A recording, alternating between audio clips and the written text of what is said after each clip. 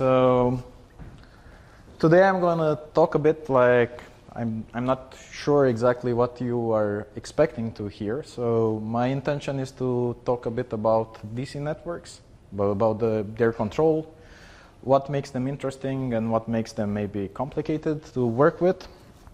We're going to have a bit of a small introduction, maybe with some history and some overview of what happened with the DC networks over the last century. Then, since we're talking about hierarchical control, we're going to look at primary control and secondary control, and we'll look at different, I think, interesting things. Some of the work that I present here was part of my PhD thesis that was done at the UPC in Barcelona, and some of the parts in the last part of the secondary control is more of my recent work, which is more oriented towards smart grids. And we'll see I think some interesting ideas there. So we'll cover like a lot of topics. I think like we'll look at different things, so don't hesitate to ask questions, either English or Spanish. I think I still have my Spanish good enough to understand the questions. But in the end, like I would like for you to have like a few take-home messages of what's interesting. So if at the end of the presentation everybody understands what's the difference between AC and DC grids in terms of management and control, I'm happy. Also, if we are able to identify what are the key parameters of like these systems and what of these parameters affect their dynamics, should also be nice. How to play with these parameters maybe to make a better controller. And in the end, we'll evaluate different ways of implementing the secondary control, and maybe we'll look at two different philosophies, I would say, of the centralized versus distributed way of working. So, start with some introduction. I guess this is like a big picture on a small slide. At the beginning of the time when there was no networks and no electricity, as I guess everybody knows, there were like two technologies that were fighting. It was Edison and his buddies that were advocating for DC technology, and then was Tesla and his supporters that were going for AC.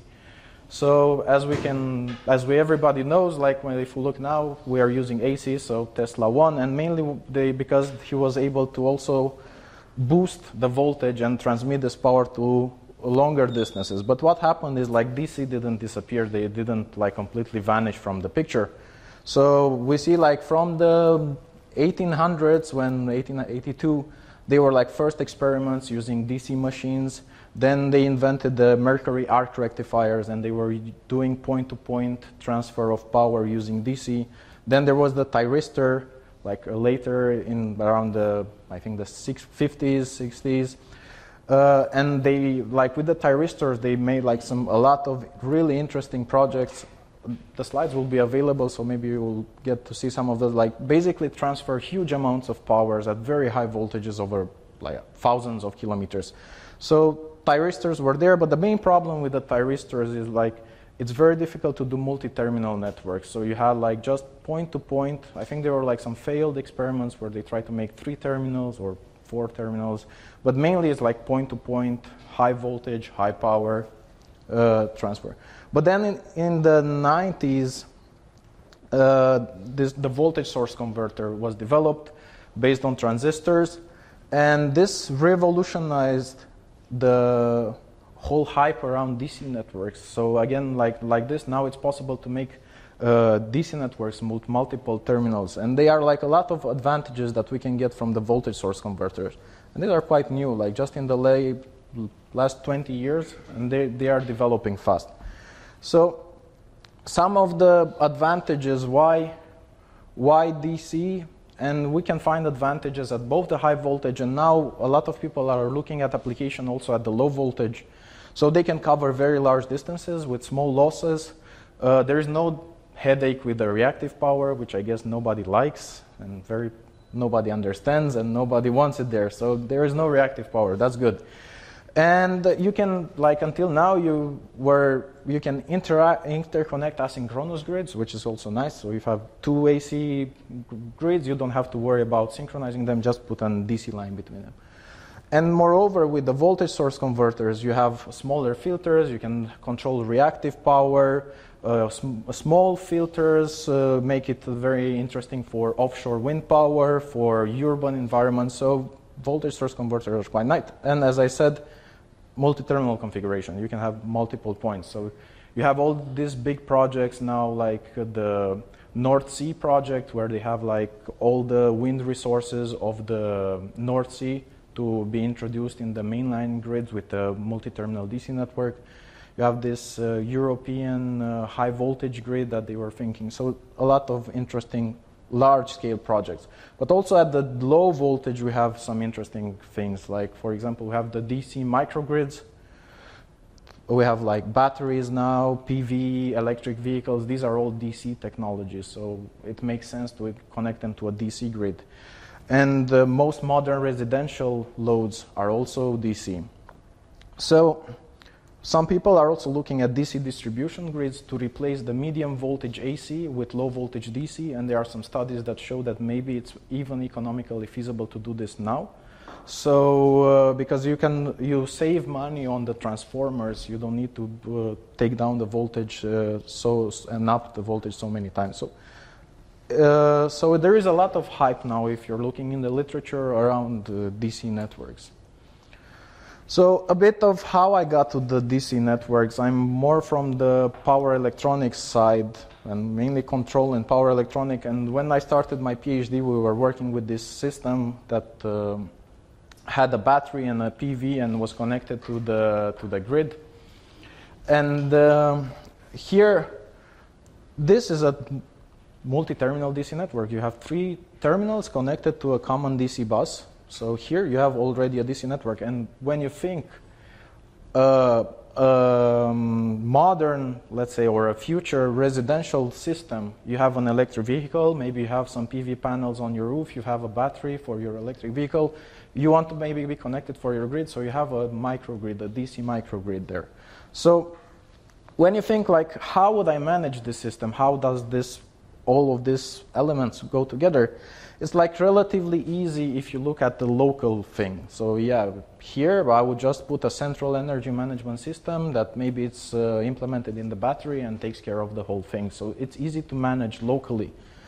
But then what happens when your system grows? Like your neighbor has also some PV panels and a battery and an electric vehicle, and your system grows like a lot.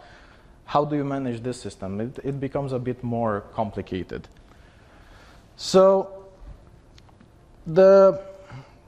I say intuitive thing to do is to copy the AC grid. Like these guys did a pretty good job for 100 years. Let's see how they did it. So as everybody maybe knows, like in the AC grid, they do it in a hierarchical way. You have the primary control that's implemented locally at the generator level.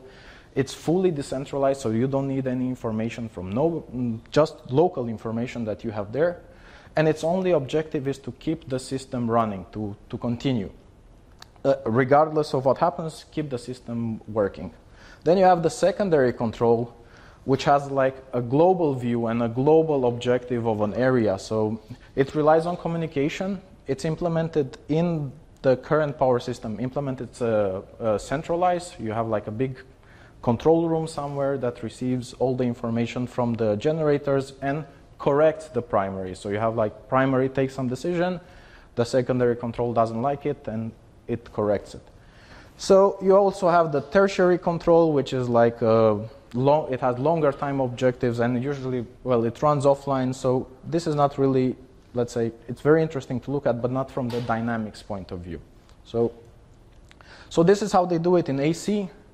And if you look at the DC, up until a point, we can draw like a very nice parallel between the two. You can have the same, like instead of having a big generator with a turbine and some valve controllers, whatever, you have a power converter, a voltage source converter. You have some voltage, you do a droop feedback on the voltage, and you have an internal power controller. So you have like the same, you can have like a primary, and a secondary. So even if we look at the equations of the whole thing, you look at the swing equation in AC, you are able to draw a similar one, well, an identical one on DC. The inertia in AC is given by the rotating mass of the machines. In DC, it will be the capacitor, but like the equations match 1-to-1. You look at the frequency voltage deviation based on the power imbalance. Again, the equations match 1-to-1. So we say, okay, this is good. This will work. The problem is that frequency is like in AC is a global parameter. Like you measure frequency in every point of your network, you'll get the same value. On the other side, a voltage on the DC is a local parameter. And it's influenced both by power flow, but also by power balance. So when you put current through a DC line, through a line, you'll have a voltage imbalance. So this is like the power flow. But also if you don't have enough power in your system, also then the voltage will go down. So it's influenced by two aspects. On the other hand, in AC, frequency is influenced by power balanced, and the power flow, you have the angle. So you have two parameters that map into one parameter on the DC side. So this is a big difference. And another crucial, important difference is the inertia. In AC systems, you have the inertia in range of 8 to 10 seconds, so like big rotating machines. In DC, since it's the capacitor that gives you here the inertia, these capacitors are quite small, so you have inertia in range of milliseconds, like at best. So expect here the DC system will be insanely fast compared with this. So when something bad happens, it will happen very fast. So how we tackle this? Well, based on these aspects, how we decide to design the primary control, since your voltage is a local parameter, you'll have like a voltage profile of your whole network. So you have like a band, and you say, okay, if all the voltages are in this band, my network is performing well. Then we define like some other additional bands for safety and for critical. You can see the same as the frequency curtailment reserves in AC and UFLS in AC, so more or less the same idea. The safety bands are for transients, where a peak happens, something goes wrong. For a while, you can be in the safety bands. I think the batteries of this died. No? Okay. And the critical ones, when the voltages go into the critical band, then something is like seriously wrong and you should take some actions. So based on this voltage intervals, we design like different droop characteristics. This is some that we thought of, but you can imagine your own. So there is like a bit of flexibility here of what you can do. For example, this one is like a bidirectional droop. It will be maybe in charge of an element that it's connected to an energy storage, so it can process energy, current. It can circulate in both ways, or maybe at the interconnection between two grids. So you can act as both a load and or a generator. And when the voltage is at nominal, you don't inject anything. So if voltage is nominal, that means the grid is okay. If we look a bit at energy storage, then you have to take into account also the state of the charge of the energy storage. So what we said is, okay, like if let's define some limits for the energy storage, how much it can be charged or how much it can be discharged. And then when you approach these limits, start to move this shift this characteristic up and down, and automatically like this you limit the current that you can either inject in the battery or take from the battery. So instead of having just one droop characteristic, now you have like some droop surface that is designed like that. It's defined by the state of charge of the battery. So this is for energy storage.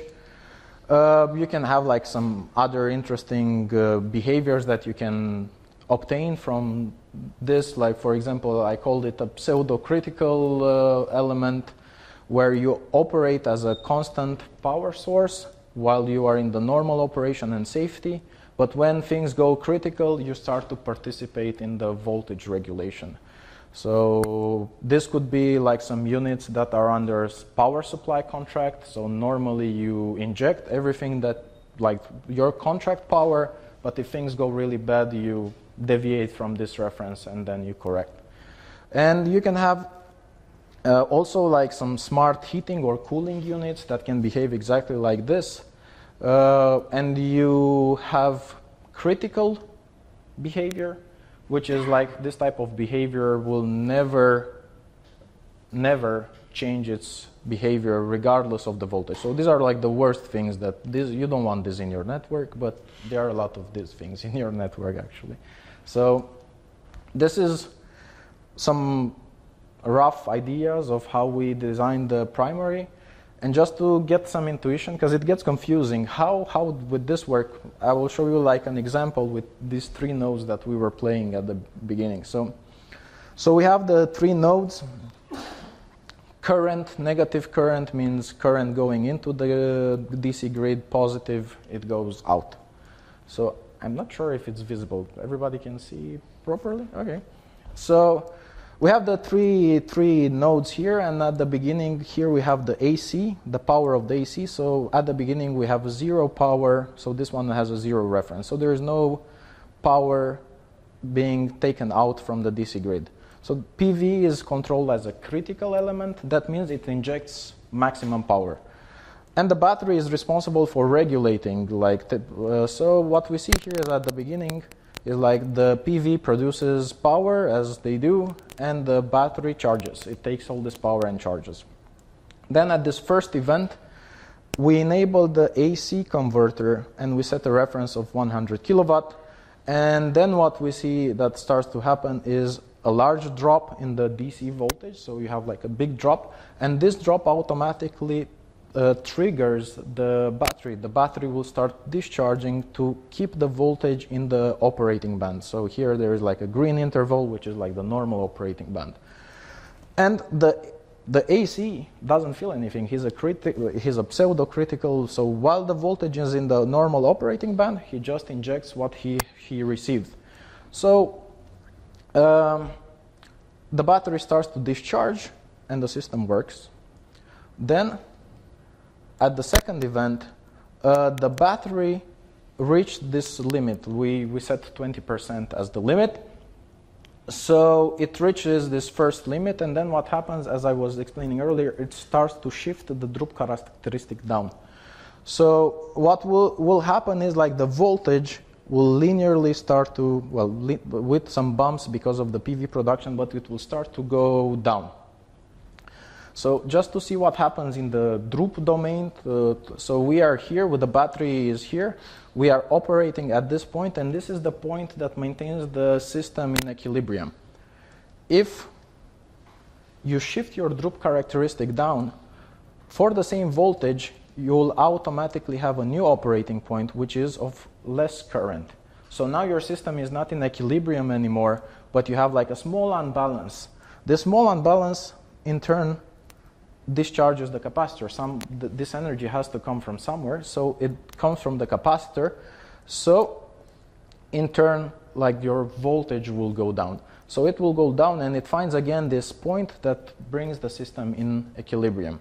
So this this will be like this ping pong behavior. You shift your droop characteristic down, the voltage discharges, and you find again the equilibrium point, while the voltage is slowly going down. And everybody knows that, okay, the energy storage is like starting to be fully discharged. We should take some action. So this take some action happens when the DC voltage hits the critical band, and then the AC unit says, okay, we're in the critical band. I should start to do something about it. And it starts to do something about it. It starts to participate in the voltage regulation, and it slowly reduces its power. The battery doesn't provide so much power, and it flattens out. And here, like the DC, at some point this will completely saturate, and you will inject in the grid everything from the PV, and the battery is out of the question. Again, in the droop domain, what happens? Now we are at the border of the critical limit. We have 2 operating points on the AC converter, on the battery converter. These are like the equilibrium point, and then the battery shifts its droop characteristic down. It will find a new operating point of a lower voltage. It will generate an unbalancement in your system. It will discharge the capacitor, but now this new voltage will find 2 points, one on the battery droop and one on the AC droop, because now also the AC is participating. So we see that before the battery would go back to this point here, that is the equilibrium point. Now the AC the AC grid also helps. So this is just an intuition of how the system works, and you can make it more complicated. This is just, but it starts to be like really difficult to follow. So this is just an example, but we tested with like multiple terminals. It works the same. It's really interesting to see when you have two batteries and one of the batteries saturates, and then when this one saturates, the other one picks up the slack of this one. So it like they help each other. Like one battery, oh, I'm getting tired, then don't worry, I will pick up your work. So this is like just some intuition of how the system works, but it's interesting to see, okay, which are the parameters, how you design the system, how big should these bands be, how big should the safety bands be, who influences these bands, how can we like how can we design the system. So typically in a power electronics converter, you have two control loops, an internal current loop and an external voltage loop, and this is typically done so you can limit the current when you have a short circuit. So if there is a short circuit, you'll have the internal current controller that can saturate. So for our analysis, we'll assume that the internal current controller is well designed, like these guys that work in power electronics. They did a good job. So they designed a very good controller, and the only parameter that is of interest is how fast will this controller be. So how you give it a reference, how fast it will follow it. And then the voltage controller is a droop controller, so the only thing that we are interested in is like the slope of this curve that I was showing. So we have two parameters from the control side, is the droop resistance and the time constant of the internal loop, and we have one physical parameter, which is like the capacitor of, as I said, is the inertia of the system, so this is also important. So if we look at the dynamics of the system, is like this is our control loop, this is like a simplified model. What happens if I make a current step here? So out of the sudden I take current out of this system. So this is the response that we can get. There are like some straightforward control system magic to do, but it's quite easy. You take the transfer functions of this system and you obtain the response of both the current here, so we see the current response and also the voltage response. So what we see is like two important things to notice. First of all, the steady state deviation is given by the droop resistance. So this RD, this parameter here, influences your steady state deviation.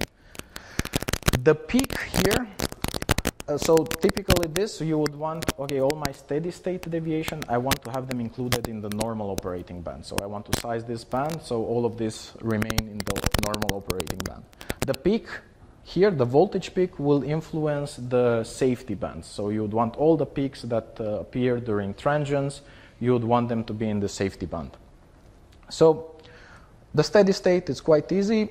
You can also play a bit with the equations and get an analytical formula also for this peak, and you will see that they are all the parameters of your system that influence this peak. But now we have some analytical formulas and we can size our system, or at least this is what we think, because there is something that you cannot ignore, and that is the cable. What is typical is like you don't have the perturbation in your system here at the output of your source. It's typically after some cable. So you have your source, it's connected to a long cable to some load. That load creates your perturbation. So typically the step in the current will be here at the end of a cable. So what we see if we do now the same analysis here, here we also have with the dotted line. The green dotted line is the one from before, and now the solid lines are from now. So when I make the step here, what we see is like we have more oscillation in the system, a huge peak compared to the previous one here at this terminal. So before we had this small one, now I have this one, and also more oscillation in the system, and moreover the steady state is influenced by both the droop but also the parasitic resistance of the cable. So if we would want to size our system, we need to take this into consideration now. So what we noticed is that this peak, regardless of what you do with the controller here, you cannot really avoid it through control. So if we look here, we tested like different droop values, so like smaller or bigger like slopes, and we also compared it to like when you have here just a constant voltage source. So here a constant voltage source instead of your converter. So the black line is the constant voltage source, so it's the most oscillatory. It has no damping. But what we see here on the peak is that, well, this doesn't help me. So yeah, on the peak is like very little influence that you can improve this peak. You cannot really improve it through control. So this is like a physical parameter, like the physical parameters influence this peak. So if there is like, if this peak is not influenced, what we can do then is consider the system connected to a voltage source here and have a simplified version of this, and again get the transfer function, and now we can get again an analytical formula for this peak here. So just like look, it's interesting to have like this curious approach about things. Let's see how the other parameters affect the system. So we saw that the droop resistance doesn't really help on the peak. And the bigger the droop resistance, the better the damping in your system, which is good. Then we see, okay, what happens if I increase maybe like, okay, I cannot do anything through the droop, but maybe if I increase the capacitor here a lot, I can avoid this peak here. And we did this. We increased the capacitor here like 2 times, 3 times, 4 times, and we see that you cannot really get rid of this peak. You have like better damping than in the constant voltage, but you cannot really get rid of this. What happens if I make the controller, the internal controller, the current controller, I make the fastest current controller that I can do? Again, if you make it really, really fast, it doesn't really help you a lot. If you make it really, really slow, you can make things worse. But if you make it the best controller that you can do, it will only improve up until a limit. And then finally, if we see that only if you change the capacitor here, you can actually get rid of this peak. So like the conclusion is a bit obvious, but it is like you need to have more inertia close to your loads. Like if you have like this, the load is here and it creates a bit perturbation, you want to have this capacitor here to hold a bit until your controllers can react. So you want more inertia here. So a step back on the droop control, we saw that, okay, big resistances, well, big droop resistances are nice because they provide good damping, but they are bad because I would point with my fingers. So they are bad because they give you like a large overshoot. A large steady state error. So you have like a big droop resistance, big steady state. Small droop resistance, not so good damping, but smaller steady state. So it will be like really, really nice if we can combine just the advantages of these two systems, like to have like a small droop that is a small resistance that is at the same time a big resistance. So I still needed to change the slides. So what we can do is like, you cannot do this obviously, but the trick is that you cannot do it at every frequency. But you can target the frequencies that are creating your oscillations and create a dynamic droop in the frequency domain that takes care of this peak. So the oscillation is obviously given by the resonance of the cable with the capacitor, and it creates this peak that is approximately here. And what you can do, you say, okay, here in the zero frequency, in the continuous steady state, I have my droop resistance. But here where I have the peak, I want a bigger resistor. So I want this damping resistor. And you can do this. It turns out it's just a lead lag controller. People in the control systems, they do it a lot. And you can do the same also if you have a constant power controller that allows a bit of let's say, of deviations, just to, they can participate in damping this system. So we see that if we put this controller in, so here we replaced here we don't have just a resistor, a normal resistor, now we have a dynamic transfer functions going on. And if we look at the response with this function, we see first thing we notice is the response in the current. Before we had, so I have again on the slides, I have also the initial, no cable, cable with droop, and this one. So before, when we had the droop, we had these oscillations. Now this overshoot in the current, which also can be dangerous. Now we have this one. The time response is a bit delayed, so your system reacts a bit slower. But what this happens, avoids the oscillations, and this comes at the cost that your voltage also at this terminal will drop. So instead of being really aggressive with your control, you take a step back and you're a bit more laid back, and the response is more like you take a hit and all the system goes down and recovers, or before you take a hit and you oscillate.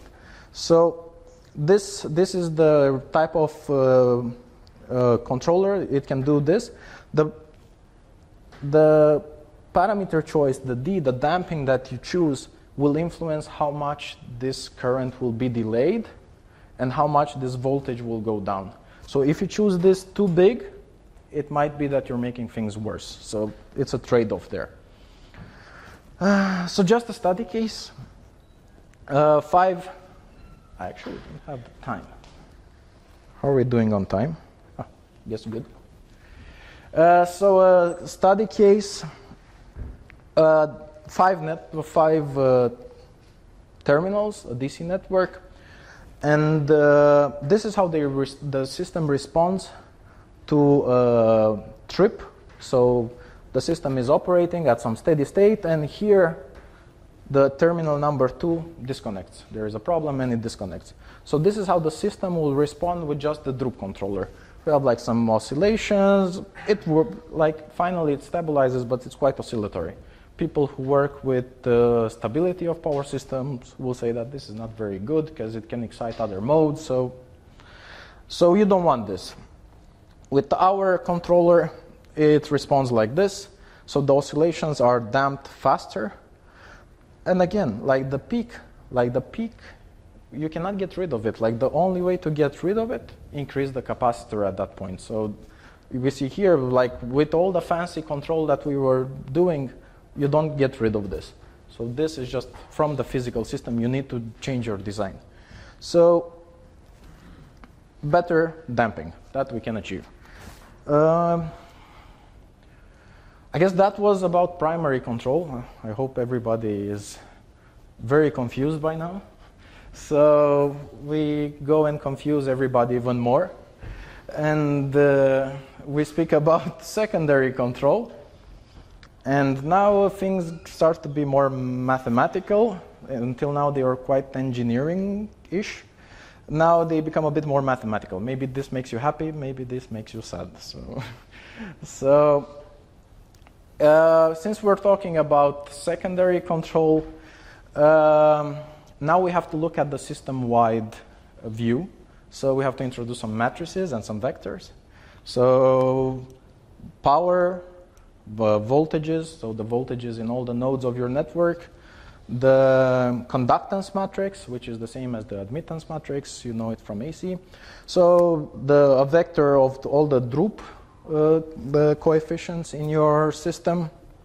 And if you do this, some small algebra, you can obtain an analytical formula of how your voltage will deviate in all your network for a certain deviation in power. So we know that there is some deviation in power. The voltages will be all over the place due to the action of the primary control. So from the secondary control, you are left with the possibility of correcting this. So you can either change this input in your system, so you change the voltage references to change the position of your droops, or you can also add another input and act directly on the power input. So you can, either ways, you obtain the same effect, the same result. So for the secondary control, you need an objective. What will this secondary control do, and how will he correct the primary? And for us, we choose the optimal power flow, but you can choose your own objective, like maybe some security issues, maybe some economical objective functions. So for us, I wanted to play with the optimal power flow. So the problem with the optimal power flow in DC is that it's, as you can see from the formulation, it's a quadratic problem, which is good. It's easy. The problem is that also the constraints are quadratic. So it's a quadratically constrained quadratic problem. And the bad thing comes from this matrix here, which is not positive semi-definite, which makes your problem NP-hard. And an NP-hard problem is a hard problem. So basically, there are no algorithms to solve this type of problems in an easy way, or at least for large scale, for large problems, so where you have like hundreds of nodes or thousands of nodes. So this is like a nasty problem to deal with. So we choose this one. So before we go into this, a bit on control architecture. Okay, so you decide on your objective, on the secondary control, on your objective. How do you want to implement it? So there are two point of views, two philosophies that are now arguing in the literature. You can do it centralized. This is how they do it now in the power systems. So you have a bunch of nodes doing their primary control. You gather all the measurements, you do all the calculations, and you send back new commands. So you have like a big central unit, a big computer does all the calculations, sends back commands. It's easy to implement. The algorithms are simple. This type of central units knows everything, what happens in all the systems. So it has a global overview of the system. But the problem is that such a system is not easily extendable. So every time you add a new node, you need to reconfigure your system. It's not computationally scalable. So if your system grows a lot, this central unit will not work. You'll need like a humongous computer. And you have also privacy issues. Maybe this guy doesn't want to share his data with this guy, so what then? And you also have a single point of failure. So if this goes down, everything goes down. Then in the middle, you have the decentralized. This is like the primary control. Everybody fully with its own business. You don't communicate with nobody. You don't care. So decentralized. And distributed is something in between decentralized and centralized, is that you have intelligence, let's say intelligence, in every local unit. So every local unit is also in charge of the secondary control, and it just communicates with its neighbors. So he decides, okay, I have a mesh of neighbors, and with my neighbors I exchange messages and commands, and together we coordinate to solve a problem. So this type of system is highly scalable. So you add a new node, it just needs to know its neighbors, and it starts from there. It's plug and play. You don't need, not everybody needs to know there is a new node, so it will be just him and his neighbors. But the problem is that the algorithms, where you look at them, they are quite complicated when you try to solve problems in this way, and they are more demanding on the ICT infrastructure. So there will be more messages going around in your network, in your ICT network. So how do we implement the optimal power flow? Centralized first, and then distributed second. So this will be like the, let's say, the global overview of the system. We have here a grid, a DC grid. It's decentralized. It has its primary working. We designed it very good.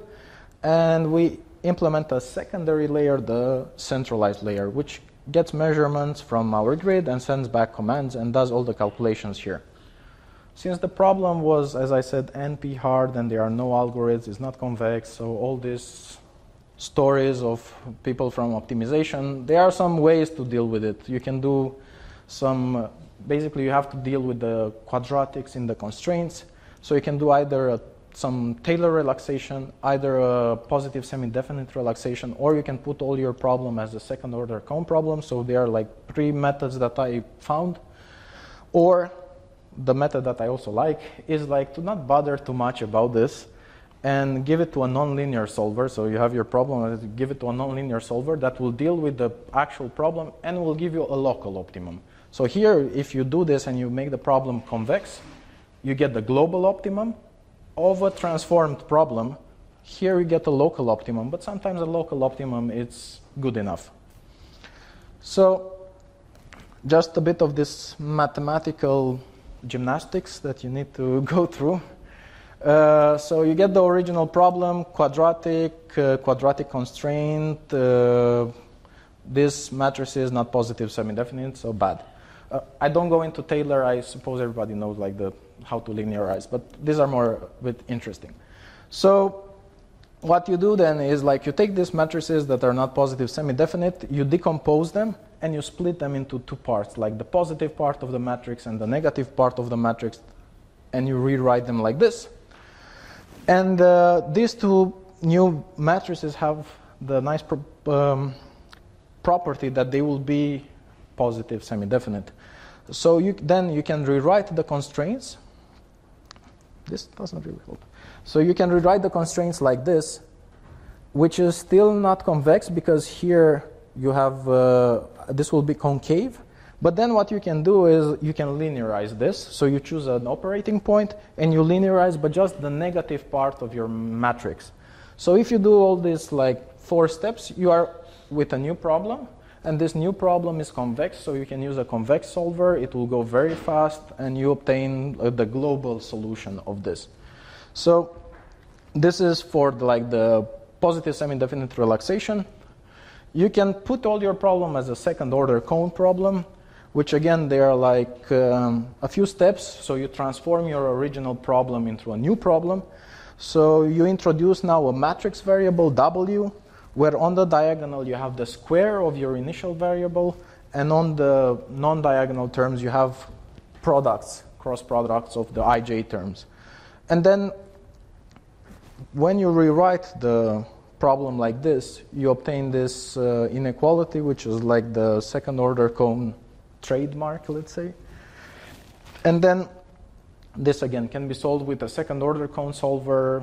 You'll get the global optimum. It's easy to solve, no problems there, and you can get your solution back from the solution of the transformed problem, which is important because in some cases you cannot. So we have all these methods, and it's interesting to see, okay, how do they compare to the nonlinear solver? The nonlinear solver is the one that doesn't give you any headaches. So you take the original problem, you plug it in, and it gives you some solution. So here we have in relative errors the Taylor approximation, the positive semi-definite, and the second order cone. It's relative error to the nonlinear solver. So see here, and we looked at two things. First, the objective, like, okay, how much better is the solution of one solver compared to the other. And at the constraints. So when you linearize the constraint, you're not really operating on the original constraint, so you'll get a solution that is not really maybe feasible. So the nonlinear will give you a feasible solution, but these other ones will not. So what we can see here, for example, the Taylor approximation gives like a better like with 0.4%. We tested, I think, 2,000 different scenarios for 27 terminal networks to get this. So in average, you get like, I don't know, 0.41% better objective, like a better result, better objective function result, but at the cost of violating the equality constraints with around between -1 and 3%, which might be not so good. On the positive semi-definite, you almost don't violate at all the equality constraints, so quite nice. But the objective function is a bit worse than in the case of the nonlinear solver. And finally, in the second order cone, this is the best one. You get almost zero violation of the constraints, and the objective function is slightly better, like 0.01%. So then if there is an option to take the problem and solve it in an original form, or you have to make like all these crazy things to get something that is 0.01% better, I'm not sure like if it's always worth it. So for our cases, we didn't bother. We used a nonlinear solver. So some example, we have again the 5 terminal networks that had the primary going, and now we implemented the secondary on top of it. So what we see here is now it's important to look at the time scale. Before we were looking in milliseconds, so everything was happening very fast. Now we're looking in seconds, so the action of the secondary is much slower. So here at the beginning, again, we set some references to the different loads in our system, and then we see here the secondary control starts to act. It raises the voltage in the networks because higher voltages will automatically imply lower losses. But it's interesting to see here is like the power references, they change. So what the secondary control sees is like, oh, I'm consuming power here and here. Maybe it's better to provide it from here because I'm closer. So this is something that the secondary control can see, but you at the primary control cannot. So here we see like the terminal 3 increases its power, and this one, wait, maybe I'm saying it the other way. Yeah, P4 is here. So P4 increases its power and P2 decreases its power. So to minimize the losses in the network. Another case, okay, what happens when you have a trip in your network? One of the nodes disconnects. Again, we have the peak that we can only reduce with the capacitor. And what we see is like I didn't show the losses. The losses are going down here. So these are the losses here. So we have like voltages, power, and losses. And we see that the primary control, we say, okay, with my reference point, the losses will be here. And then the secondary, through its action, reduces the losses. So good job.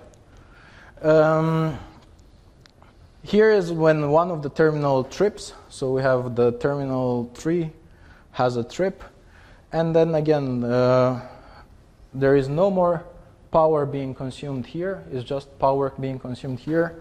So we can provide this only from the only from the terminal here. There is only one line here, so it makes sense to provide it also from here. And the secondary control finds this case. These other 2 terminals go towards 0, and this one increases its power to supply this one. So that was the secondary control implemented centralized. Now we look at it at the distributed case. So before we had the layer of like the secondary control on top. Now we have everything happens inside the grid, and we have new communication links. So we assume that everybody is talking with its neighbor. So if we are electrically connected, we can exchange messages.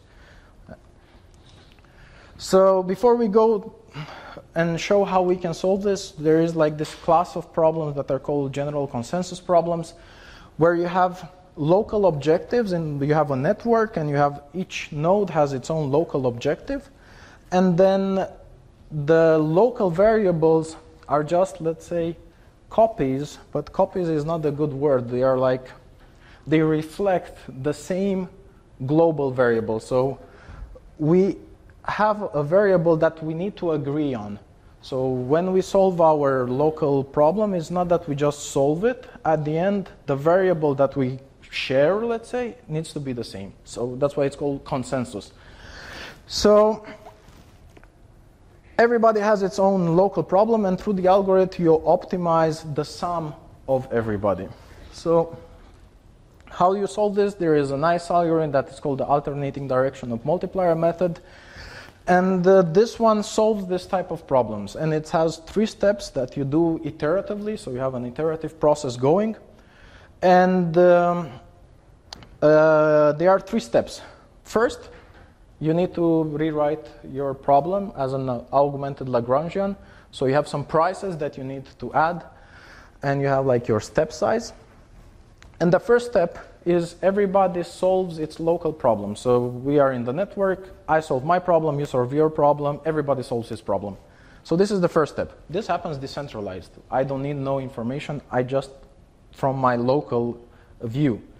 Then the next step is we need to update our opinion on the global variable. So I know that we share like a global variable, we need to agree on this.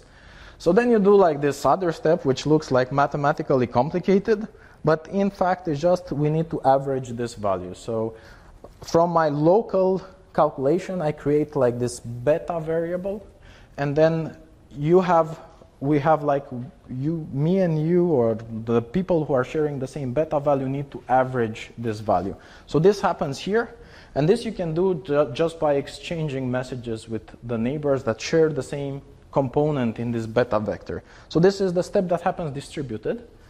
And then the third step, we need to update the prices, like the Lagrange multipliers of our algorithm. So this again happens decentralized. So you don't need no information. So there is like 3 steps: decentralized, distributed, decentralized. So this algorithm can be implemented in a decentralized fashion. Distributed fashion, sorry. So just how can we put the DC optimal power flow in this general consensus form? Well, it's a nice observation is that we can split the load of the burden of the power flow. It's like if I'm a node in a network, I will only optimize half, like the losses on half of each of the cables that are connected to me. So if I have 3 cables, I will cut them in half and I will optimize only these 3 halves. So it's local information. I know the cables that are connected to me, I know my voltage, and I know the voltages of my neighbor. So each local node keeps a vector of its own voltage and the voltages of its neighbors. So this will have 4, so I guess it's quite clear maybe. So if you put a problem like this, if everybody optimizes half of the cables, in the end, when you put them together, you'll optimize all the losses. So the thing is that now, for the same voltage, V1, which is like our global parameter of our system, you'll have several copies of this V1. Node 1 will keep 1, Node 2 will keep 1, Node 4 and Node 3, because they are all neighbors with V1, so they keep his voltage. So our algorithm needs to solve this, but in the end, this needs to be the same. They need to agree. They all need to have the same value. So, and you do this through like transposing ADMM, which is like looks mathematically complicated. You put it in like this algorithm-like fashion, and you implement it in some programming language of your liking. And you have this iterative steps where you start with some initial guess on the global variable z. So you don't know what they are, but you say, okay, some value. You start with 0. You start with some guess on the Lagrange multiplier on the prices. And then everybody does like these 3 steps. Solve locally, exchange message with the neighbors, update your assumption on the variables. And again, and again, and again. So you do this, and we tested it. Since we are distributed systems, are more interested in like networks with more nodes, so we took a bigger network. So now here in this network we have 6 generators. So the green droop curves, and the rest are loads. And each of these converters of these nodes in the network are implement this algorithm, and everybody does the same in parallel. So here is what we see. The design parameter, like the only design parameter that you need to worry about is like this rho, which is like the step size, how much you take your step in one direction or another. And here we see the convergence of our algorithm for different step sizes, so for different rho values. The yellow background are the generators, and the others are the loads. Here we have the losses. And I'm not sure if it's visible on each of these plots. We have like a black constant line. This is the solution that the central controller will give you. So I think it's visible here. So here, this is the solution that the central controller will give you, and we see that for every step size, here we are in the iteration, so the horizontal axis are iterations. So as the iterations go, everybody converges to the same solution as the central controller. So we are able to implement distributed, so we have the same results as the centralized solution. And so we need like ADMM, like people will, if you look in literature, everybody complains that it's slow, and it's indeed slow. It takes like 250 iterations to solve this problem. If you take a second order cone or like some other method on a centralized computer, maybe you'll need 20 iterations. So it's like insanely fast when you do it centralized. However, this is like when we start, I say with a cold start. I have no idea on the state of the system. I have no idea on the Lagrange multiplier. I have no ideas on the global variable. Typically, you run in some tracking mode. Like this will be just when you start up the system. But if you run in some tracking mode, like we do here, so we were in some steady state, I create some perturbations, we see that we need maybe around 150 iterations, because now I start with some assumption, which is not completely idiotic, of the global variables and on the Lagrange multipliers. So here you need, like, again, we have two cases when we make like 15% random changes in all the loads, and when we make 30% random changes in all the loads. And we see that, yeah, everybody converges again to the same solution as the central controller. The losses go to the same value. So again, we obtain the same solution, distributed as we did centralized. So, but then again, we are still in the iteration domain. So this doesn't tell us much. How much is like 150 iteration or 300 iteration? Is like a minute, a second, 2 hours? Like difficult to know. And I did something. Here. Next one. Okay. So to test this, we had to. There are no systems. Like if you look as far as I know, there are no systems to test this type of problems. Because it's a mixed simulation problem, or like a mixed design. You have on one side, you have the physical system, but you also need the ICT infrastructure, so the telecommunication part, and you also need the distributed computation part. So you have a system that has like 3 different types of modules that need to be plugged in together. So we are developing for the last 6 months, 8 months, something like that. We are putting together this setup to test, where we have the Opal RT, which maybe some of you know. It's like a big computer. It's a real-time simulator. You give it like a big model of a physical system, and it runs it in real time. So it's like a supercomputer, basically. And in this supercomputer, we added another process in parallel with it that gives access to external devices to get measurements from this. So like this, we can have a distributed small controllers. We're using this Raspberry Pi, which probably some of you know is like the small one chip, one board computer. So all of these are our nodes, our agents in the system.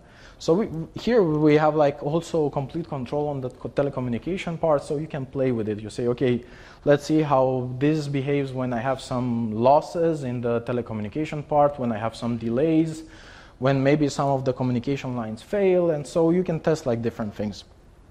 So we implemented our algorithm on this system, and at the moment, so this is something that I finished maybe last week. So we implemented everything in Python, and some of the performances that we are getting out of the system at the moment, but they can be improved. We get like 2.5 to 3 milliseconds to get a measurement from Opal RT to the agent. The local optimization takes around 15 and 40 milliseconds depending on how many lines you have connected. So if you are a node that has a lot of lines connected to you, it will take a bit more to solve the optimization problem. We are using, as I said, a nonlinear solver.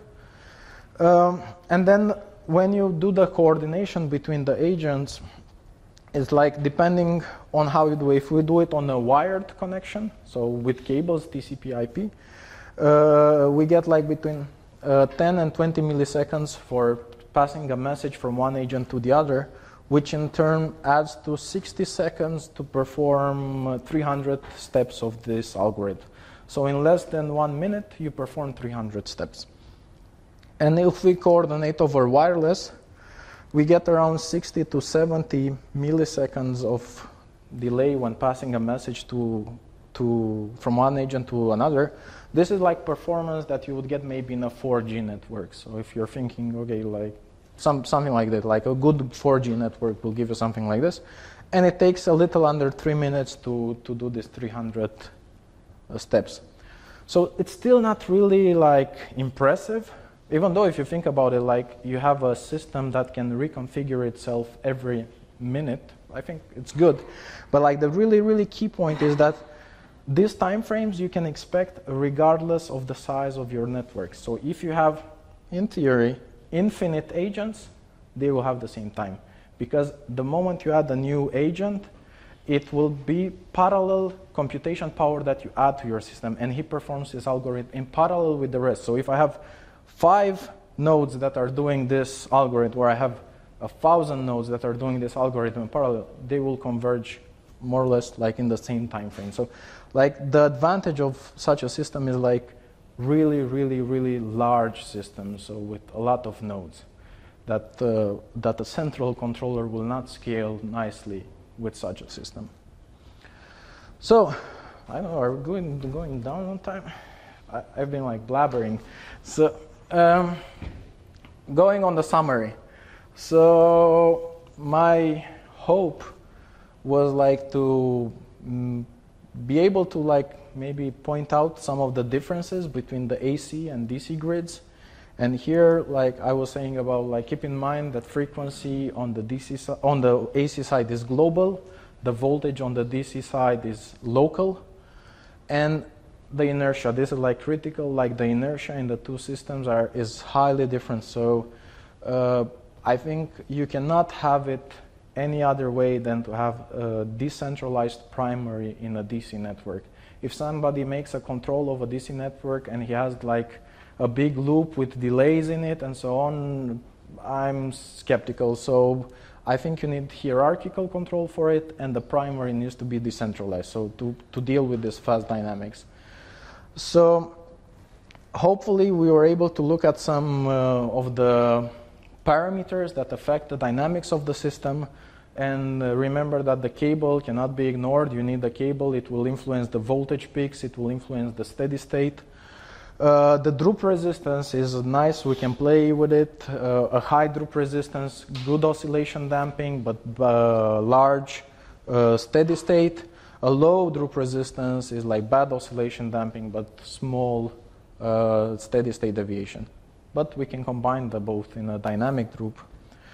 The time constant of the current loop, it's good to be fast, but if it's like insanely fast, it will not help you get rid of the voltage peak. So for sure you cannot make it incredibly slow, like take 10 seconds to have the current response, but like it's only so much that it can do. To get rid of like some of these voltage peaks, you might need to increase, like to change the physical system.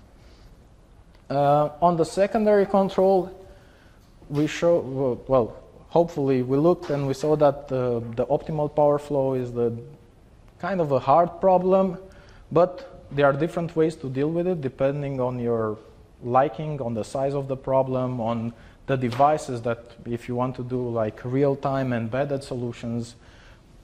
So depending on your application, you have different ways of looking at this. You have nonlinear solvers, which will give you a local optimum, but will not give you too much headaches. And there are different architecture for implementing the secondary control. You have the centralized, it's simple to implement. You have the global overview of the system, but you cannot extend it so easily. You have privacy issues, single point of failure, all this.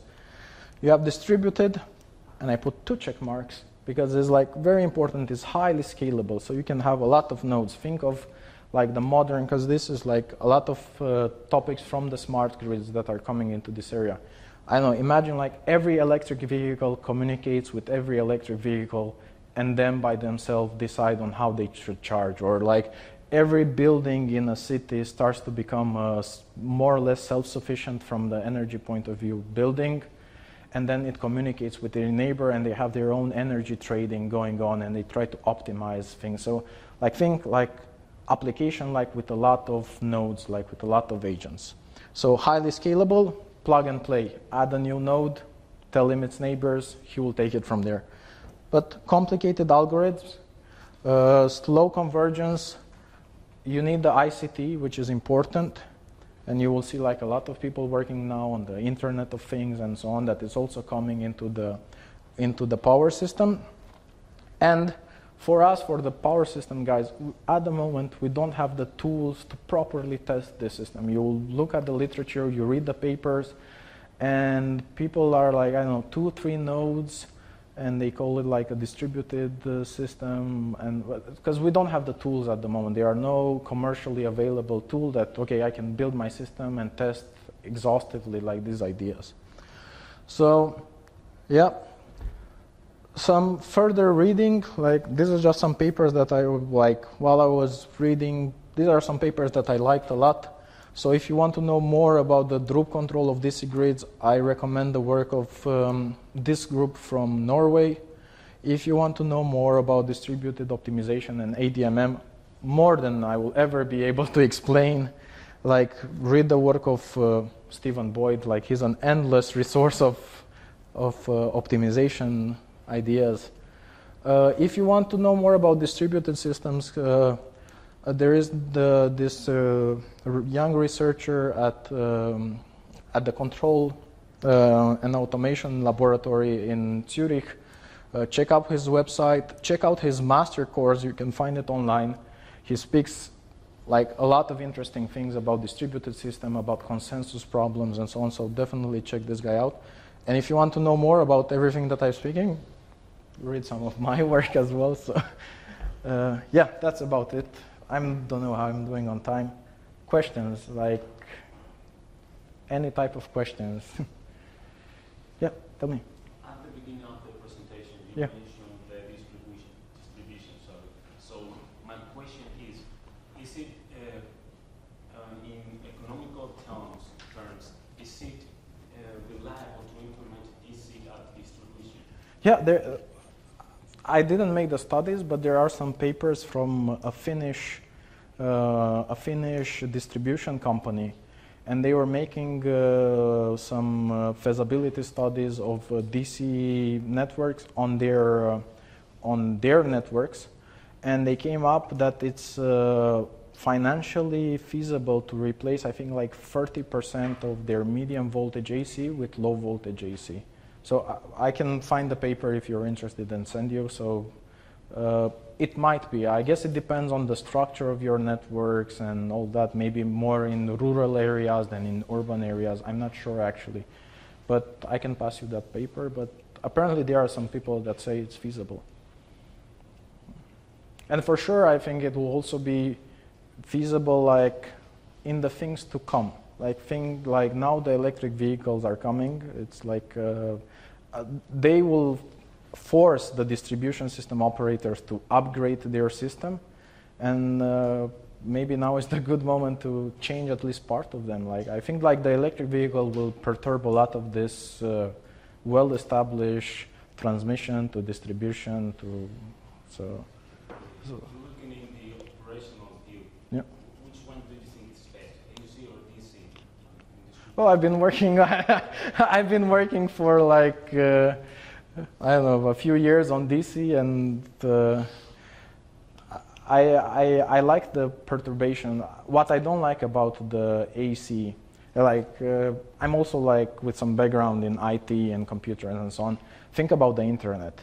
Is the internet designed in the same way as the AC grid? It's still like a massive network, but you don't have like this big transmission companies, big distribution companies that have like their monopoly on the whole thing. And if you want to like, the grid cannot evolve in the same way as the network. If you want to make your own distribution company and have like a small neighborhood that connects to another neighborhood, you will not be able to do this because of the way it's now. So I think like this hierarchy Should I turn off my microphone when I'm saying all of this? Or so I think like this hierarchy should like be a little bit bent in like some of like very idealistic views that I've seen, like to have local microgrids that are synchronized. Not in the microgrid until like some years ago was like this, have a microgrid to be islanded from the grid, you're with your own business, but to have like own like microgrids that are synchronized and that they are maybe interlinked with DC links, this will be interesting. I don't know, there are like some, but to answer your question, like from the operational point of view, I like the DC because I like power electronics, and you have like, it's faster and you have more control than like big generators and so on. So you can implement locally, it can grow locally, like you put PV on your house, you buy an electric car, you buy a battery, so it can grow from the ground up and not from the big generators, reactive, like, you know, nuclear power plants and so on. So yeah, I like it because I think it can grow from the ground up. So that's why I like the DC. I don't know if it answered your question or I'm going on a tangent here.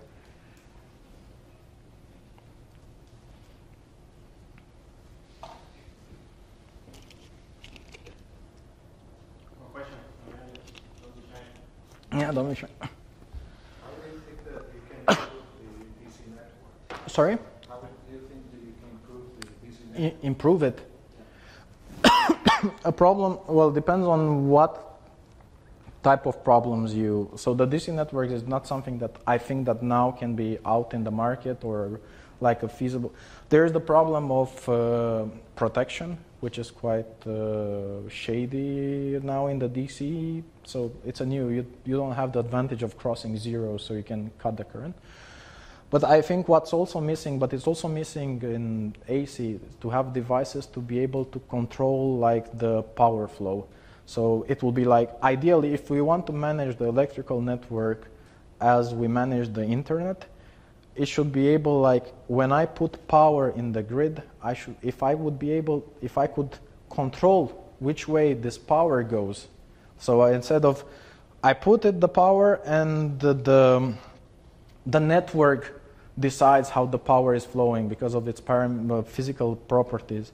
If I would be able to do, I put the power and I decide go on this line or go on this line or go on this line. So I don't know if like some crazy power electronics things, that would be really nice to have in AC and DC, I guess. Like, so, and also the problem with the inertia, if you could make like, if it would be safe and commercially feasible to put like these big capacitors or these big batteries in the middle of your network to have like a slower inertia, that would also be good.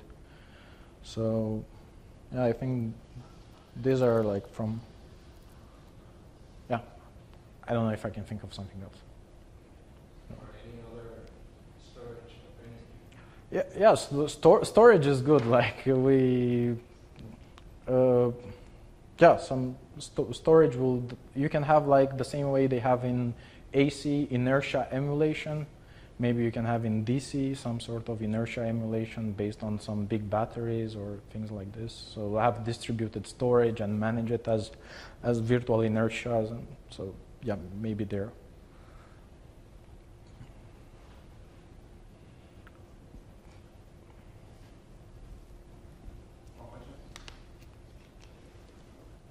You have already mentioned, I think that this protection is an important topic. Yeah. What do you think about the possibility of changing the voltage level from the DC network? I think that maybe a key component is also DC-DC converters, maybe. Yeah. Yeah. What do you think about that?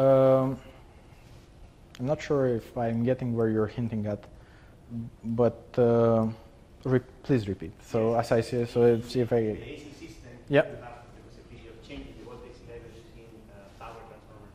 Yeah.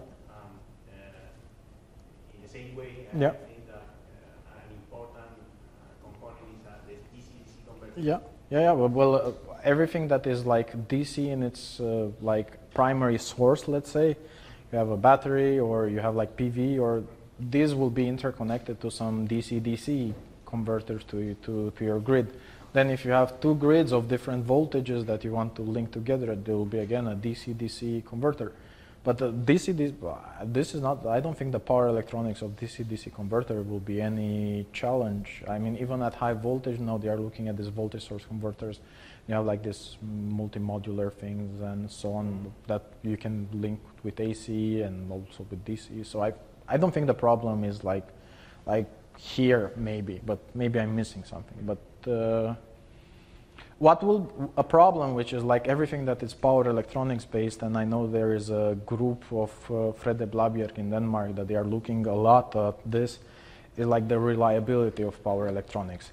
Like if you have a transformer, you put it there and you have it for like 70 years or like since the beginning of time, it's growing there. It has plants growing on it, so it's still working.